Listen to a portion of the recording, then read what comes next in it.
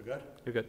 One of the other issues that often comes up, Dr. Kaku, is what really should young engineers and entrepreneurs be studying as they go through? Is it the traditional electrical engineering programming? I'm going to say something which may shock some people.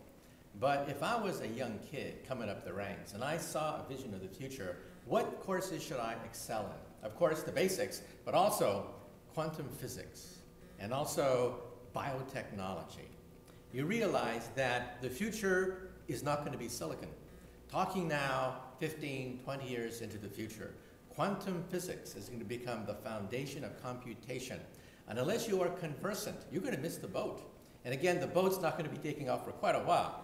By the time these young people start to do programming and stuff like that, we are going to see Moore's Law begin to sputter.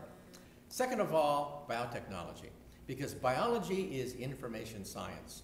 We're reducing the entire mass of life to computer code.